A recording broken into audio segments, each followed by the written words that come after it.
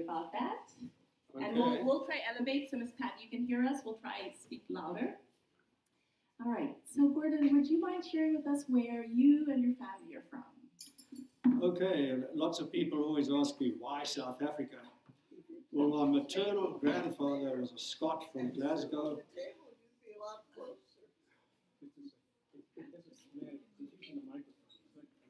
Yeah, I'm using a microphone, it's bad.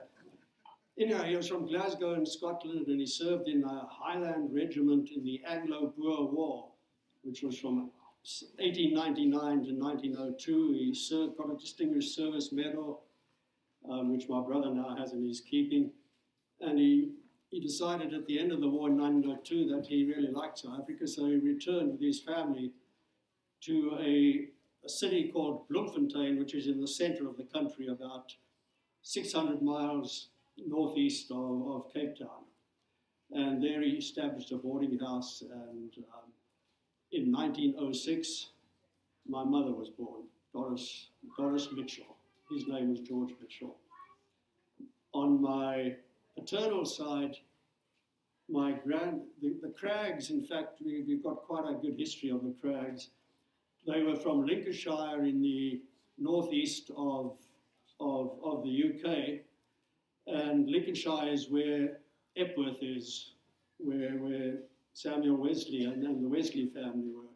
So I guess it's not surprising that eventually the Craggs ended up as firm Methodists. My dad was born in Manchester, and his father, who was Henry Lynn Cragg, his father then moved to Leeds to open a drapery shop. And my grandfather's brother had moved to South Africa as a missionary. And the drapery shop wasn't doing too well in Leeds, so my grandfather's brother set up a position in a small town, Colesberg, in South Africa, for my grandfather. So the family migrated out to Colesberg, which is about 500 miles northeast of Cape Town, just a small town, and that's where my father was brought up. I want to tell you a little bit about my father and his career. My grandfather was a real old-time Methodist and rather puritanical, actually, and my father and his siblings had a rather strict puritanical upbringing. Very few friends and not involved in sport and so forth. But he got a scholarship to what is now the University of Cape Town in Cape Town. And he studied, he got what would now be a BSc honours in physics and mathematics. So he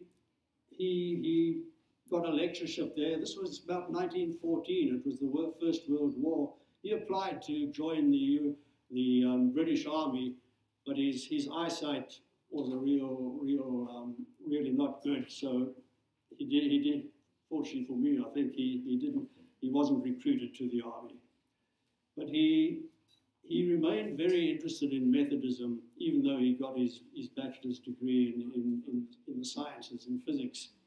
And he became a candidate for the Methodist ministry in about 1918. And he actually served as a circuit rider, horseback, in the rural areas in South Africa for 3 years. He is also an avid reader, and he read a lot of the British theologians, and also very interesting Harry Emerson Fosdick's works. He became very impressed by those. And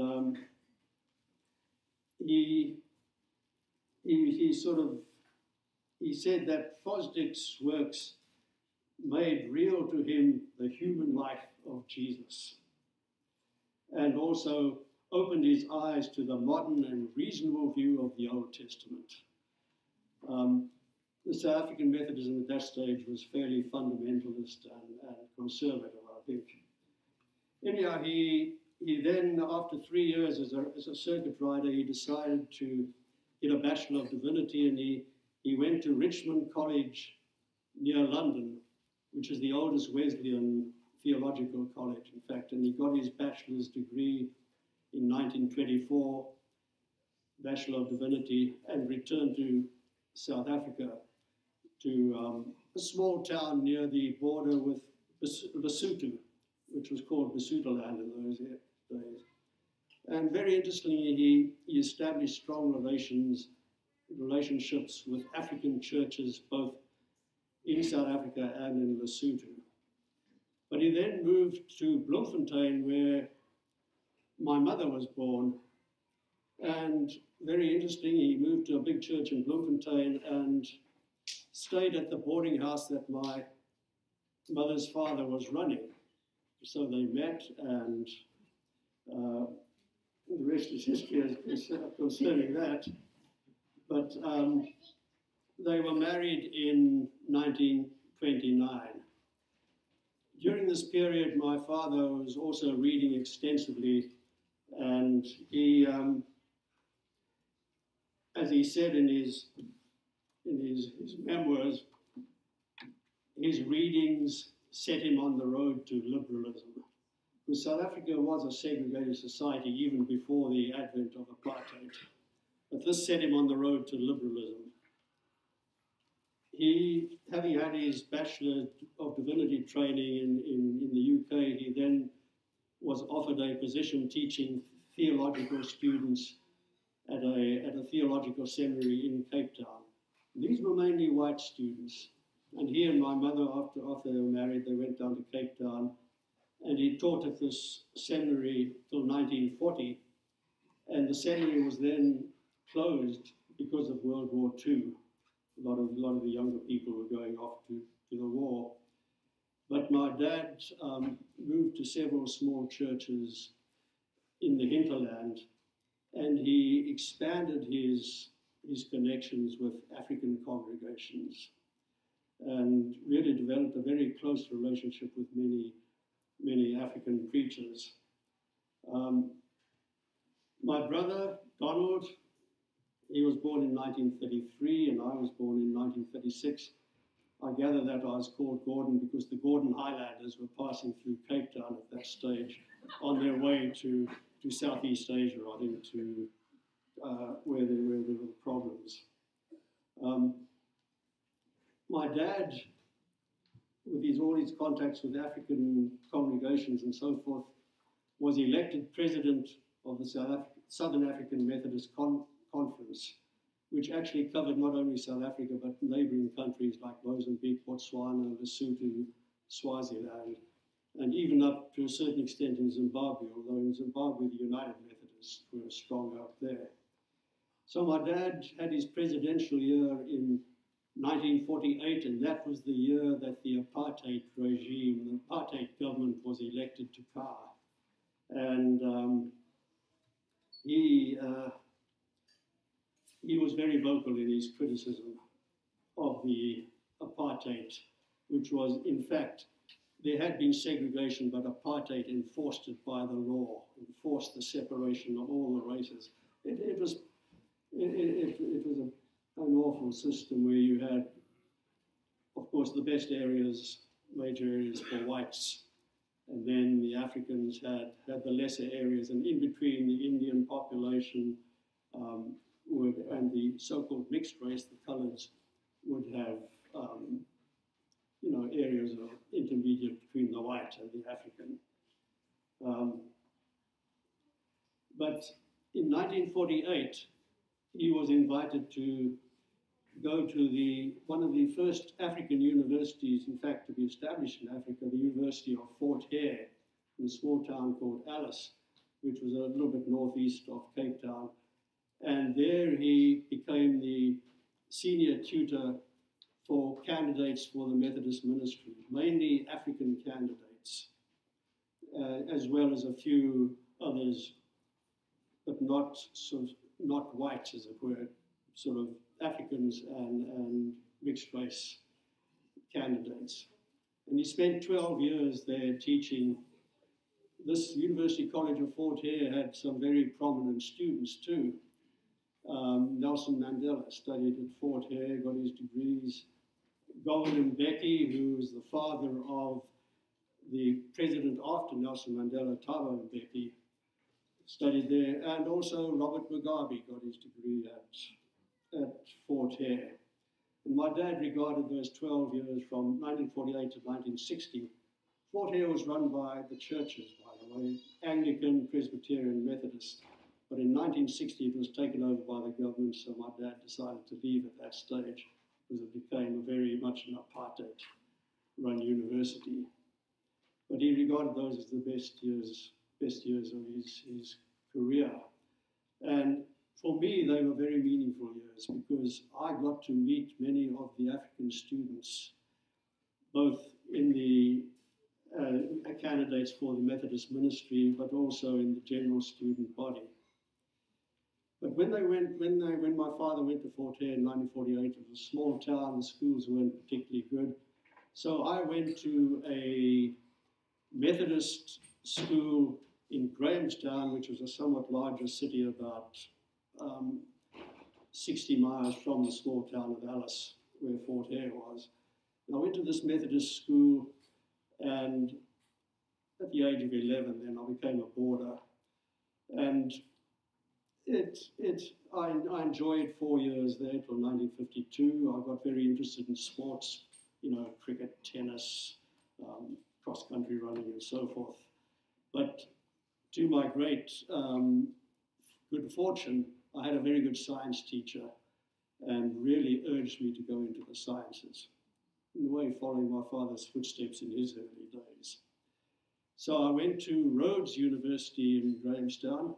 Rhodes University was named after Cecil John Rhodes, of course, who made his fortune in the mining, diamonds and gold, etc. in South Africa, and in fact established the Rhodes Scholarships, which are probably the most prestigious of international scholarships.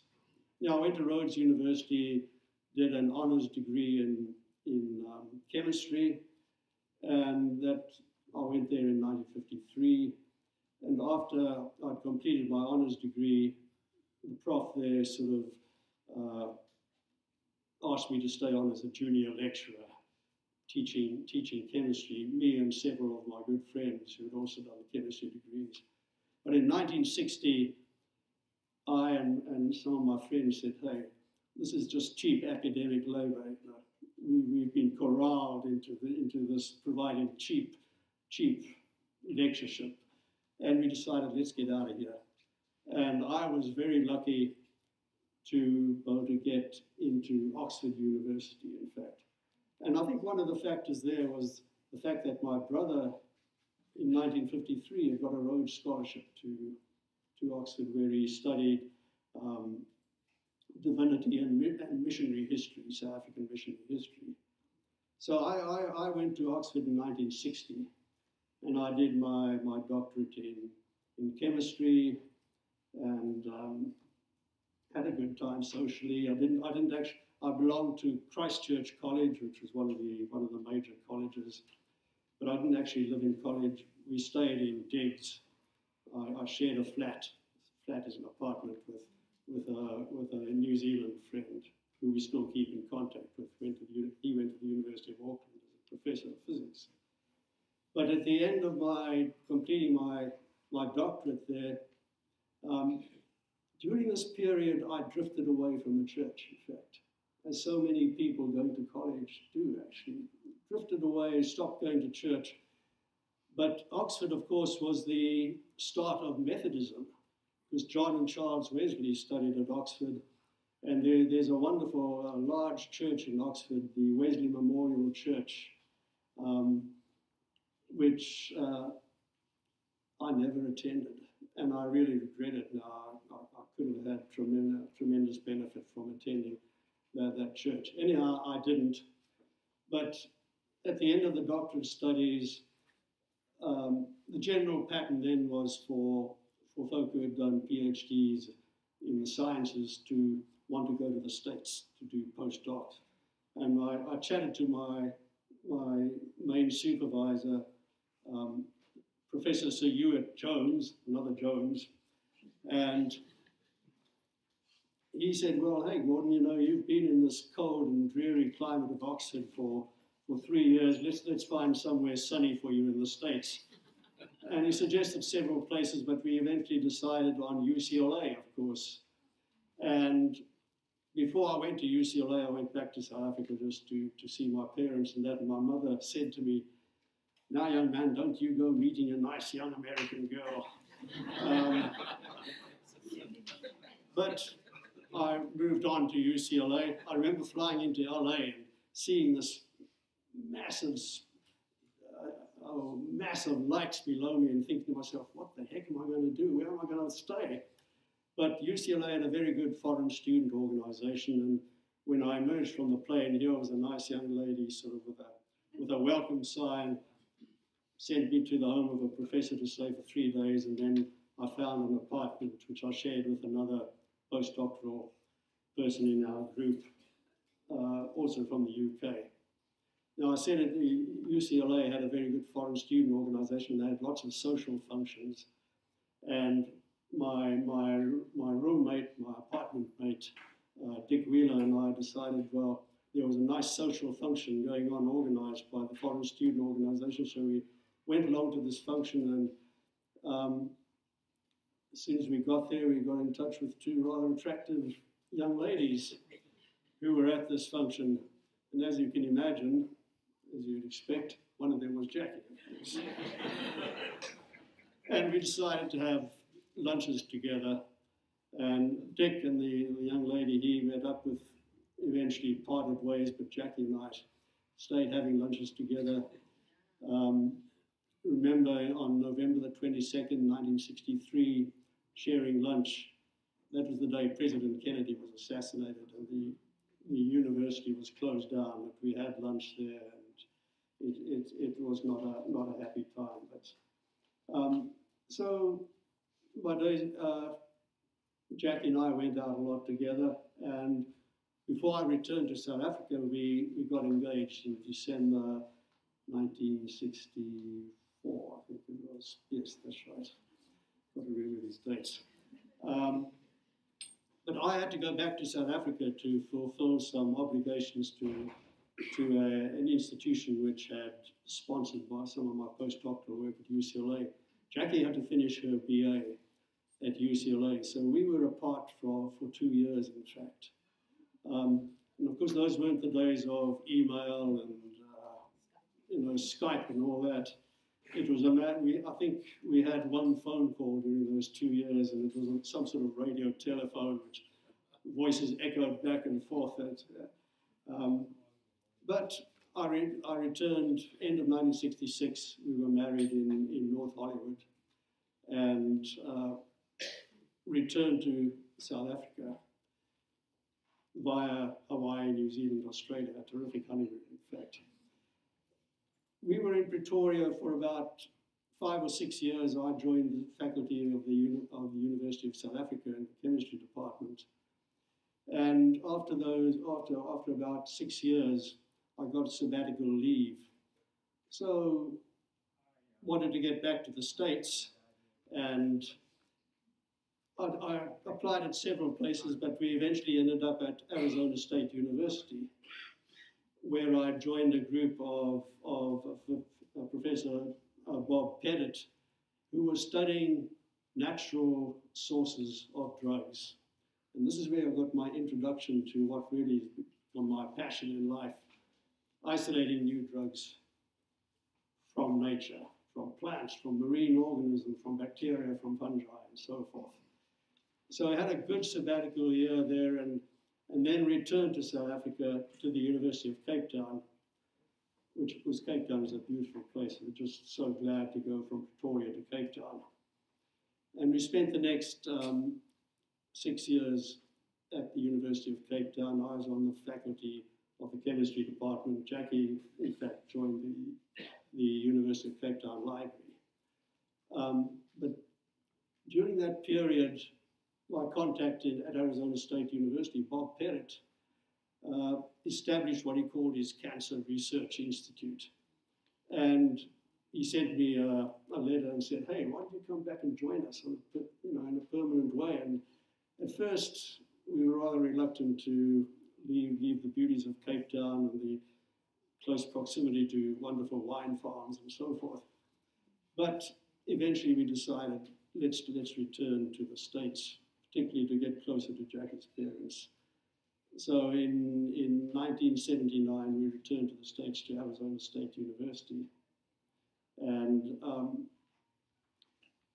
spent the next 5 years at ASU I was working on isolation of new drugs from natural sources and found some interesting potential drugs. But I was very fortunate. Bob Pettit had grants from the National Cancer Institute for this work. So he used to have visits from people from NCI coming along to see how the research was progressing. And I met a young fellow, Matt Suffness, who was the NCI representative who visited Pettit Group. And we became pretty close friends. And a temporary position came up at the Natural Products Branch at the National Cancer Institute in about, towards the end of 1984. And Matt contacted me and said, hey, why don't you consider coming here? It was a temporary position, and neither Jackie nor I particularly enjoyed living in the Phoenix area. So I took the plunge and took this temporary position at the National Cancer Institute. And fortunately, after a year, it was rolled over into a permanent position, and that was a transforming moment for my career, in fact, because in 1989, I became chief of the NCI Natural Products Branch. And we established a expanded program looking for new anti-cancer drugs from natural sources, plants, marine organisms, and so forth. And we actually established collection programs with good botanical gardens, Missouri Botanical Garden, New York Botanical Garden, collections of plants and collections of marine organisms in over 35 countries worldwide. Mainly what we'd call less developed countries, developing countries, because that's where all the rich biodiversity is located. So, but of course these countries would say, okay, well, it's all very well, here's the wealthy National Cancer Institute coming and collecting all our natural resources, plants and so forth. What's in it for us, apart from a potentially expensive cancer drug coming out, which they couldn't afford?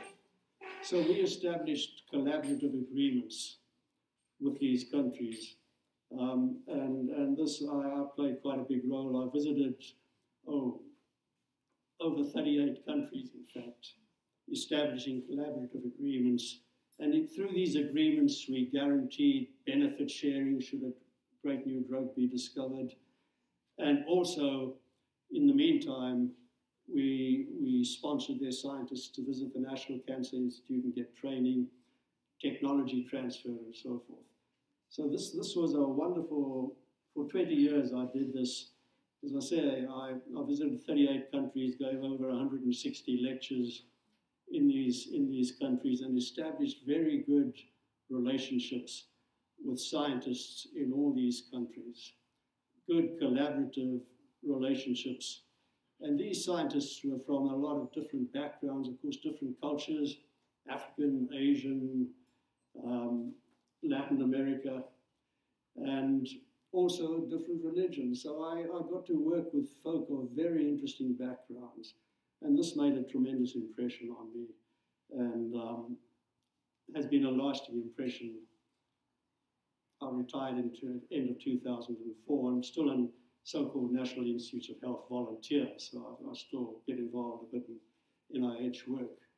But I think when I look back on my life, moving to the University of Fort Hare with my father and establishing, over about 12 years, establishing really nice friendships with many of the students at Fort Hare. And then also in my period serving at the National Cancer Institute, traveling to so many different countries where there were so many different cultures and religions, establishing good relationships with those really molded my sort of attitude to, particularly to collaboration, fair and equitable collaboration with scientists and government administrators and so forth worldwide. So that was more or less my career. Thank you, Gordon. That's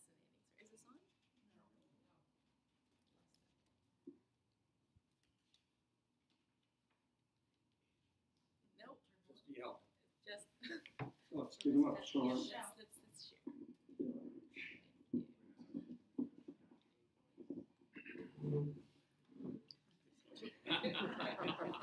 Nice strategy. Yeah. Thank you, Gordon. There was that.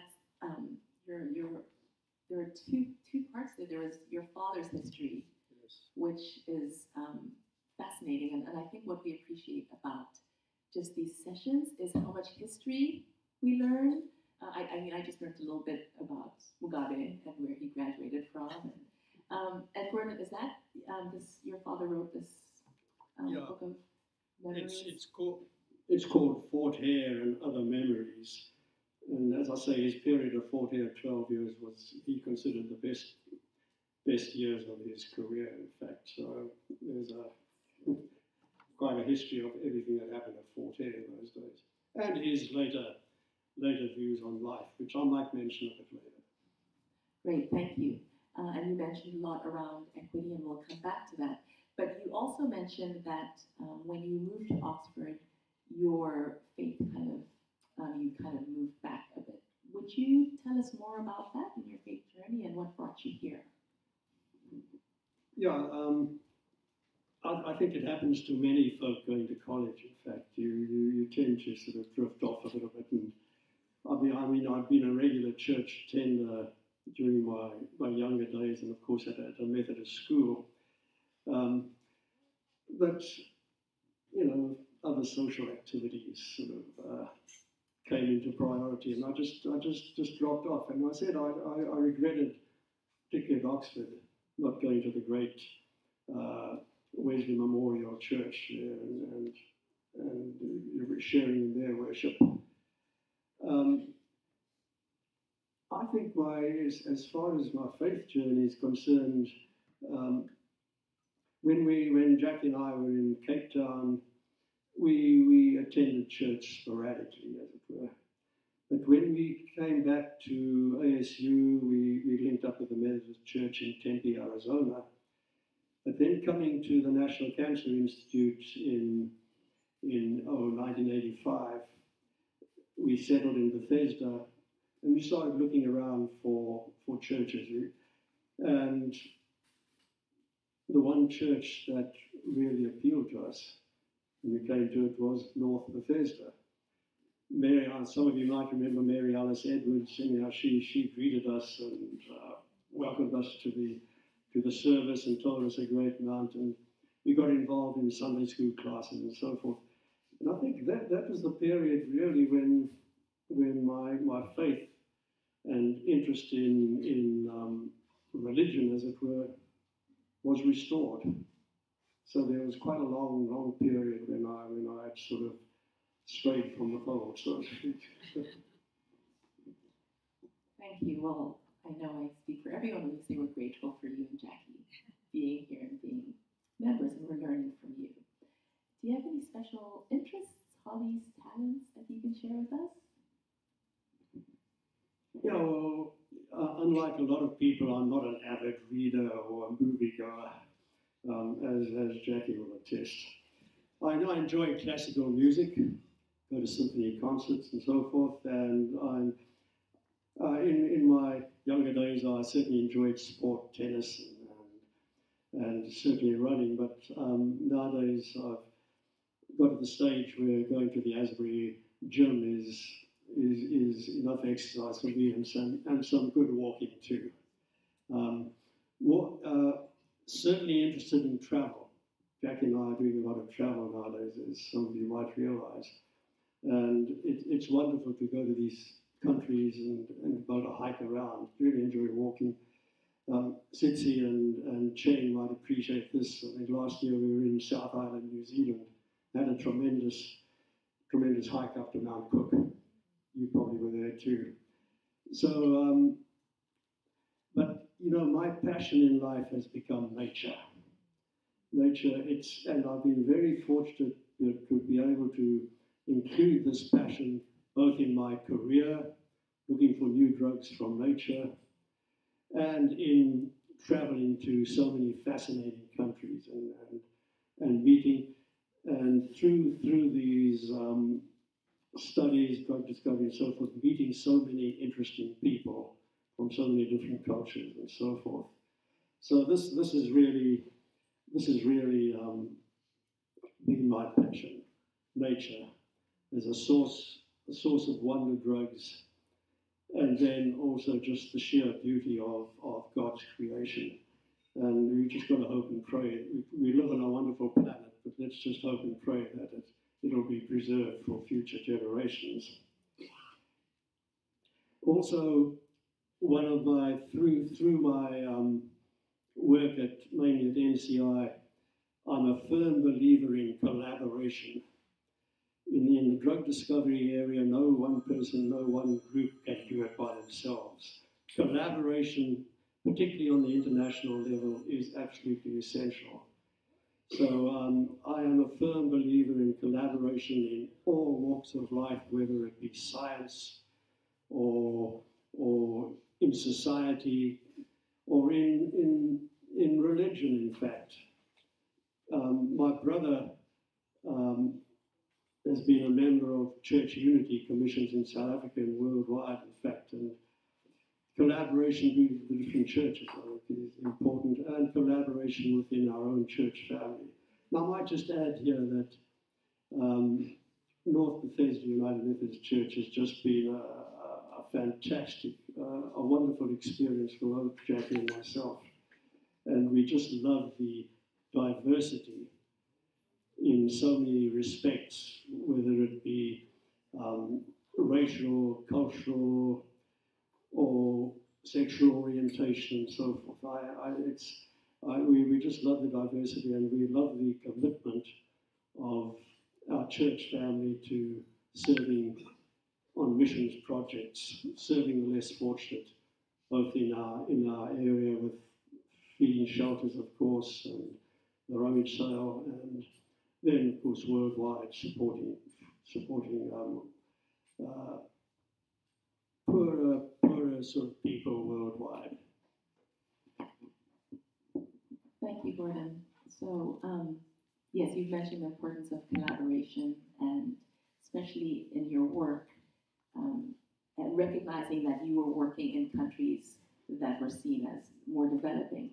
And I thought it was, interesting and true that you said, we would go in these countries and they would say, well, we're going to help you and collaborate with you, but then we're not going to be able to afford the drugs. So you set up a whole system where that could be done. So you're from South Africa. You saw the beginning of apartheid. Your father saw it. You lived through it. And then you're also, your career has been spent with that background, kind of collaborating and making sure that there are equitable practices in your work. Would you please share with us more about your experiences around equity and around race? Well, as I said, my father had a tremendous influence on me, and I just like to sort of read one of his quotes about his belief in racial equity and racial and justice. To quote him is, I believe in what is miscalled the social gospel. That is, that Christianity must find expression in social and political life, as well as in piety and spirituality. And I believe that in South Africa today, a test of a man's, and we could expand that to persons really, of a man's genuine Christianity is his attitude to race. And a Christian church which will not stand for and work for racial justice and a Christian order of society, as well as individual salvation, is failing in its mission. And I strongly believe in that. Also, my brother's involvement in church unity, I've learned a lot from that. And my niece Carol, Donald's daughter, who got an MD from the University of Cape Town, in fact, is probably the most liberal of all of us. She became a member of the African National Congress during the apartheid days. And for a young white lady to become a member of the African National Congress with the apartheid government looking at every move, she made. I think that was an incredible commitment to racial justice. And in fact, she took part in protests while she was at the University of Cape Town and had several rough encounters with the police and so forth. But she has certainly been an inspiration to me. And another major influence on my attitude to race was the peaceful transition of South Africa from apartheid to what they call the Rainbow Nation. To me, it's just miraculous. And it depended on having leaders like Nelson Mandela and Desmond Tutu, who were, to my mind, Nelson Mandela was 27 years in jail. And he came out of jail and forgave all the people who had been oppressing him. He was totally reconciled to working with everyone. And this is a sort of a model for me to collaborate on every level, to work with everyone. No problem is too great to solve in a peaceful and equitable manner, I think. And Nelson Mandela, I think, has set an example to the world which few have really been able to follow in the political sphere. So these have had tremendous impact on my attitude, and I'm so grateful. It's a wonderful experience to be in this church where we have so many different races and so forth, and to be able to get along and advance the mission of making disciples for Jesus Christ. Gordon, I wonder if you could let us know about the different scientists you work with. Did you experience, did you see any instances of racism with the scientists from the developing countries, or just what was that like? No, I didn't experience much in the way of racism. We invited many scientists from many African countries, South Latin America, from Asian countries to come and work in the NCI labs, and they got on fine. Everything seemed to work very smoothly, actually, and I think my having been brought up in South Africa, in fact, and having had developed friendships with so many African students and so forth, in a way helped me provide some guidance there too. But all the colleagues I've met in all these many different countries have just been phenomenal. I mean, countries like Pakistan and Bangladesh, which of course are Muslim, and such different cultures. And then we've got very close. I have a lot of good friends and colleagues down in Brazil, for instance.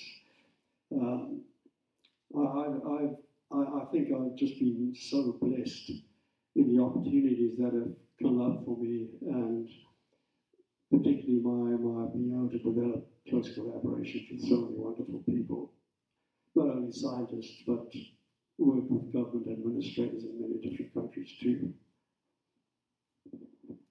Thank you. So finally, what have you had to learn or unlearn around issues of social justice? Well, I think I know Rose in her presentation talked about a journey, and I think the reconciling process of North Bethesda United Methodist Church has been a journey for me, in fact, and I've been so grateful for the folk in our church family who have borne witness to to the trials they have gone through because of their sexual orientation, as it were, of the trials and the discrimination and the bigotry they have had to face. And I've learned so much from them. And I've also learned a lot from folk who when they found out that members of their family are of a different sexual orientation and so forth. Kumbi, I remember when the young people organised these panel discussions when we were on our path to final reconciliation. And I praise the young people for that work and their mentors, by the way. Can you hear me? Okay. It was wonderful to hear the witness and testimony of someone like Kumbi who'd been through that process.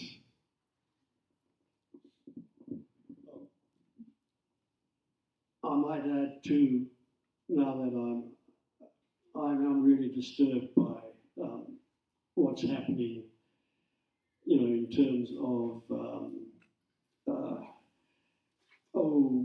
certain aspects of discrimination, which not only in this country but in many other countries, that there's a certain return to this. But I'm sure that things are going to eventually work out, and that all will be to the good. But the sessions we've had with our storytelling and perspectives have been very informative to me, and I've learned a lot from your presentations, Itzi, and from the presentations of others who aren't, of my particular skin color, as it were, who have had to face and fear, discrimination and,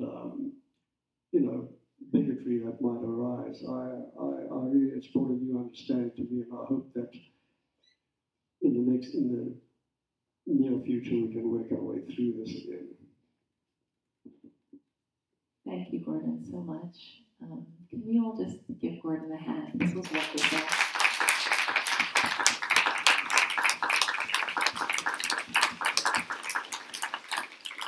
And I also want to thank Gordon for his Bible study. For those of you who haven't attended it, Gordon focuses on current issues, and he also sends the Faith Link topics out. Is it on the flash that you send it, Gordon? It's not.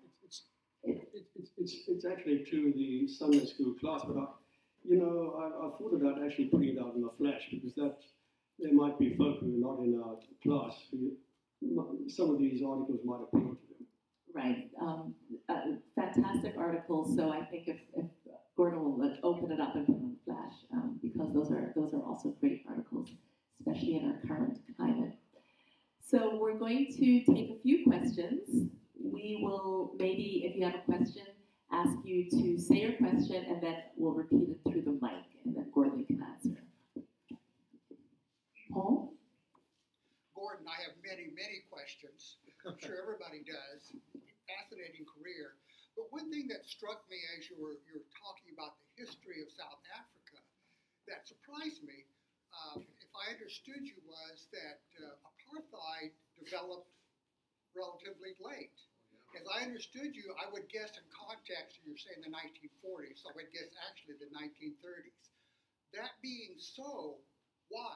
Why did apartheid develop so late in the history of South Africa? So the question is, why did apartheid develop so late in the history of South Africa? Well, Hold the mic further away from your mouth. okay. As my father observed, there had been segregation in South Africa during since the arrival of white settlers. There had been the first settlers, the first white settlers, the Dutch settlers, in fact, arrived in 1652 at the Cape of Good Hope, or as Sir Francis Drake called it, the Cape of Storms, because two oceans meet. It can be pretty rough around there. But and I I think there was segregation from that time, in fact. And when the first big wave of British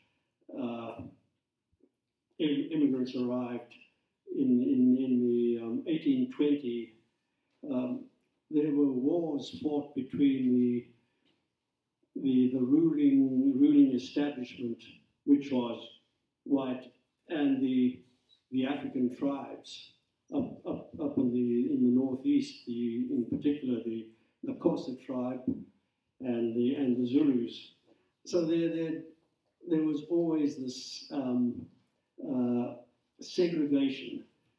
But what apartheid did in 1948 was actually put it into law and made it illegal for Africans to live in a particular area. And of course, the whites had all the best areas and the best beaches around Cape Town and all that sort of stuff. And sorry? We have a few more minutes. Oh, okay. Yeah, anyhow. So apartheid was actually legalizing the whole principle of segregation, and it was the fact that it went into a peaceful transition in the 90s. I think to me was a miracle. I expected there might be some real bloodshed there. Thank you. Any other questions? One or two more? I just wanted to know about the Mañano and how the African church differs, if any difference you notice between the African church and the European church. So any differences between the African church and the European church, and the Methodists in the South? Well, my mother was very, very involved in what in the white church is called the Women's Auxiliary, or the women's group and that. But it wasn't particularly well organized. It was more a social gathering. But not that I know a lot about the women's manana, but it was just wonderful. I used to travel around with my dad sometimes when he was preaching in many African churches, and to see the women's manana in their red blouses and black skirts and so forth, and I think white collars with it, and the hats. Yeah, they were such a tremendous, inspiring presence. In fact, when Jackie and I were back in Cape Town this past April, we went to a church close to the University of Cape Town, which in the old days was white. But to go to that church now, and it was just a mass of young African people, but the African manana was there, I think, and they were leading the service. So the manana were more active, I think, in actually participating in leading services, whereas in the white church it would be essentially the pastor and the women's auxiliary, had bazaars and things like that. Thank you, Gordon. We have time for one more question. Anyone has another question for Gordon? I'll ask one then. Like I say, I can think of questions all day, but you say your love is nature, Yes. and you spent your better part of your career trying to find medicines from nature. Yes. So where does that stand? I mean, you're still optimistic about the possibilities? Sorry. The question from Paul was, which I also wanted to know, where does finding medicines from nature stand right now, at the moment? Well, I've just been to a meeting where this was discussed in Lexington, Kentucky.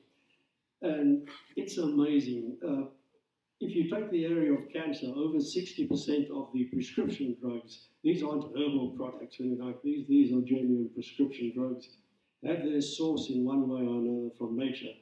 It might not be the actual chemical you isolate from the plant, but the chemical you isolate from the plant or the marine organism or the bacterium provides the scaffold for what we call medicinal chemists to modify and improve their properties as a drug and eventually become commercial drugs. And this is, but now what's become amazing is that microorganisms. Our body is made up of must be trillions of microorganisms. But in 1 gram of soil, just a little teaspoonful of soil, there could be 10,000 different little microorganisms. And these are all little chemical factories.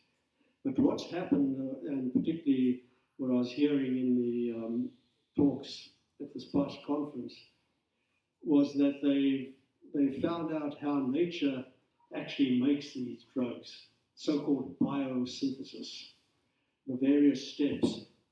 And they actually are isolating or determining the genomes of microbes. Now, you can do it in a couple of hours. And in the genome of a microbe, you might have clusters of genes which are responsible for the biosynthesis of these different drugs. And you are now, when you analyze the genomes of these microbes, they're finding that in a genome, there might be 50 or 60 different potential drugs, which we were never aware of before we did this, before genomics came on in the story. So I think the potential now is enormous, and it's very quite amusing actually. There some of my colleagues are involved in the genomic studies, and they've got websites like sendmeyourdirt.org. So people can, and they're getting samples of soil now from all over the United States and Australia and that, and they're analyzing the bacteria and so forth in these soil samples, and they're coming up with all sorts of potential novel chemicals with very interesting biological activity. And I feel very encouraged. I think we're on they say this century is going to be the biomedical century. So Gordon, you need to go out of retirement and go back and do research. Yeah, well, I don't pretend to understand the technical details nowadays. I just go to these meetings and get very excited about what's being said. And a colleague and I periodically review the new drugs from nature, and in the antibiotic area, 70 to 80% of the drugs are from nature. In fact, the penicillins, the original wonder drugs, in fact, came from a fungus, penicillium fungus. So, but now with genomics, the scope of discovery has been broadened tremendously, and I find it very exciting. Thank you, Gordon. Can we give Gordon another round of applause? This is fantastic.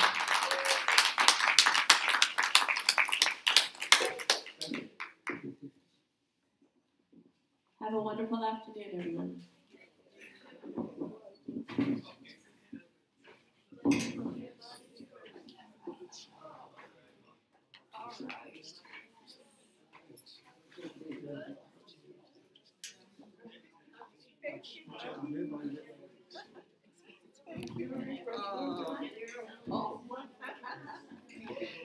We've had great collaboration with folks from Zimbabwe and Tanzania at the Muhimbili Center.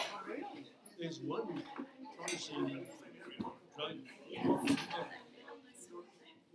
promising potential drug for the plant in Tanzania, which is advancing in preclinical. Do you remember it's I